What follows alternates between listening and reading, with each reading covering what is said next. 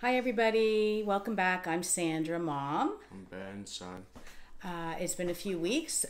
Today, we're going to talk about money struggles and the patterns over the last 3 months with Ben. And we're going to talk about the cycle and the triggers and how we're going to get out of it. Yeah. That about wraps it up. So we had a really good chat beforehand.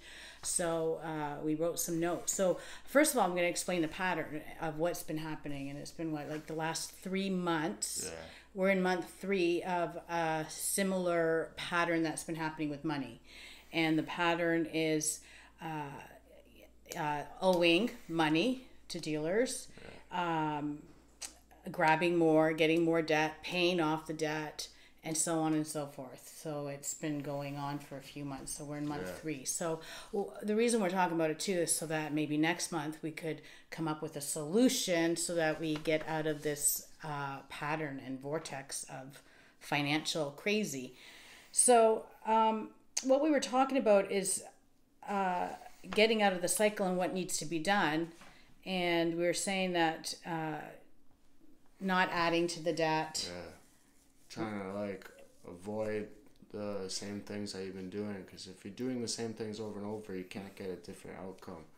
You have to change what you're doing. So I'm trying to find a way to just say no and Yeah.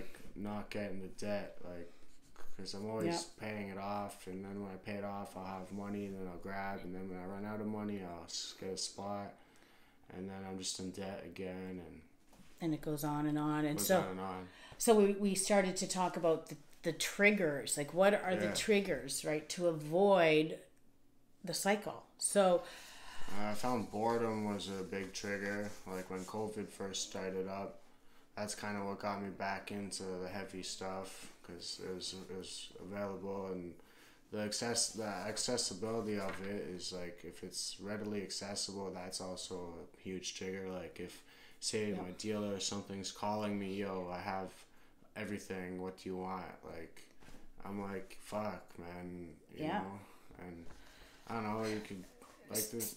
What? I was just gonna say, so working through the boredom, what can we do Yeah. about boredom? I've just random stuff. Like I try to go for walks regularly. Yeah. I go for a couple walks a day. Try to keep my mind off that, and sometimes I'll play video games, maybe with a roommate that I have. You know, Yeah. we can't rely on other people, so that's why I go for walks. Skateboarding. I haven't done that in a little while, but I've been trying to just brainstorm ideas, anything, Yeah. whatever suits the need. You know, Yeah. you can even cook. You know, I cook. Good. I don't eat a lot, but when I do eat, I try to force myself to eat at least twice a day. I usually eat once or twice, sometimes 3 if I'm lucky. Yeah. You know, so Another trigger. another trigger is having money. Because when I have the money, I'm like, yo, I can go do this, I can go do that, and I can go to, I can do whatever I want. But really, you can't really do whatever you want, because then you're just going to run out of money, and The then cycle. you're going to be in debt, because you're going to want, and the cycle. And So a solution for the money is just budget. I buy my groceries first thing when I get my money. yeah, That's the very first thing I do, is I get food rent. and rent. Rent is technically the first one that I put aside, but then the food, definitely. Yeah. And I smoke cigarettes, so I put cigarettes. But you gotta budget. Everybody's budget's different, but you gotta put those necessities first. And Yeah. 'cause sometimes if you forget to buy food, but then you're like, I'm gonna buy drugs, then you're kind of fucked. And Yeah. there is food banks, but you can't rely Yeah. on those, because Yeah, it's crazy. know? Another trigger is people. So we're trying to come up with a solution with the people. some people come up to me and offer me stuff, and they're like, yo, do you want to go party? And I'm like, fuck, I've said yes. I'm not gonna say I don't say yes. I'll be hypocritical, but I try to say no. You know what I mean? And it's you just gotta know. Stay away. Yeah, you gotta know who the people are, and just, even if you have to, make something up. Be like, I'm busy. Yeah. Give a You reason. know, give them a reason that you don't want to go, or something. Say you're broke or something. Or Yeah. you gotta buy groceries. Say you gotta buy groceries, because like everybody has to buy groceries eventually. Yeah. You know. And the big trigger is availability. You were saying when we were talking about availability, you said that's a tough one. Yeah, when it's available and the dealer's calling you, it's so hard to say no to the dealer itself. It's easy to say to like your loved ones, oh, I'll just say no, but when they call, it's like you almost feel obligated to grab, because you've been with them, not with them, but you've been like grabbing off them for so long. It's kind of like normal almost, or it's like a routine. Like, fuck, it's like my routine to grab. Oh, I got money, I'm gonna fucking use this much for this, and blah blah blah. Like, I don't know. Yeah, and I noticed you dropping the F-bomb a few times. Sorry. I'm trying not to say anything, but that's the mom in me. But it's all good, buddy. And, you know, we're having this conversation because this is the struggle. And we did talk about the triggers, the boredom, having money, the people, the availability. And, you know, I said to Ben, the thing is, why can't you just say I'm not using? And that is the big one. Yeah, like, I don't know. Like, I can't, it's hard to say that to a dealer, you know? Like, so I don't know exactly why. It's kind of hard to explain why, but it's like, it's just one of those things you've never really say to a dealer. You know, I'm not like, because not all of them will like understand the dealer. If anything, they'll get pissed at you. Some of them, you know what I mean? So you know, Ben has his perspective, and he's being real about what he's struggling with and the triggers and everything. And I'm also being real in that, for me, hearing what Ben says, it's like that door is still open. He still has the key to the door. And, you know, he's being honest. And, you know, in conclusion, for me, my boundaries get tighter and tighter. And Ben is trying to get through this month. And there's money still owing, and he's trying to pay that off. But I know that the boundaries will get tighter all around, and it will be tough, Ben.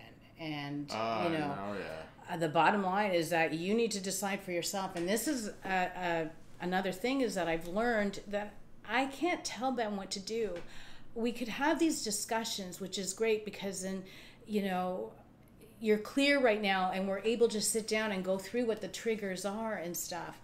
But we're also being real that door is still open for Ben. And number one, it scares me, because it's always that one last time, could be the one last time.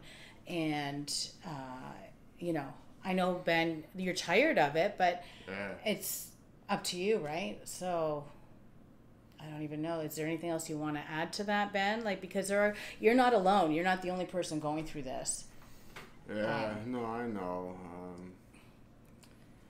I don't know. All I know is that I'm trying to pay my debts off. So I don't know. That's all I know right now. That's all I'm focusing on, is just getting clear. And not getting another debt. Yeah. Like, I've been in too much debt. I've been in debt almost constantly. Yeah. Because once I pay it off, I will run out of money within the next couple of days of paying it off, and then I'll just get more debt again. And it's almost like I've not got out of debt, like, ever, you know? Yeah. And, you know, as the loved one watching, I'm continuing my recovery, continuing with my boundaries. Ben, I've always been straight with him. You know, he's pretty straight with me. I know that, you know, there's lies when there's addiction, and we're just being real, and we're just doing the best we can, and we're here to educate, remove the stigma, so that people who have a substance use disorder can talk about it and actually get help. Right now, we're harm reduction, methadone, and just day by day, right? Yeah. So that's what we're dealing with now, and the money struggle is real. And in the end, Ben makes his choices. I can't tell him what to do. You know, you have to be ready. I have to be ready for it. You know, I'm trying to do the best I can. You know, like, I can't just snap my fingers and all my problems are solved, or else they would have been solved years ago. You know what I mean? I gotta work through it step by step, and that's the hard part, because you don't want to start taking steps backwards. You know what I mean? I think the big one is just working through that cycle, so we're not in it again and again. Because I said to Ben, I don't want to 2 years from now be in the same place, because I won't be there. You know, so anyway, that's our story. Those are our struggles, and remember, Where is breath, there is hope. there is hope. Absolutely. Be safe, be smart. Take care, everybody. Take care.